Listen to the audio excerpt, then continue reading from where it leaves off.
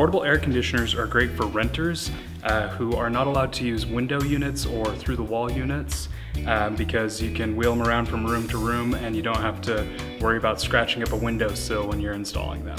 So although they are portable air conditioners, they are kind of hard to move around.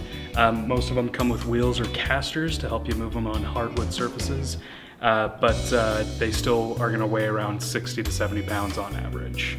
Every portable air conditioner comes with a vent hose that you attach to the back of the unit over here, and you extend this out to your windowsill and you exhaust the hot air out through a window.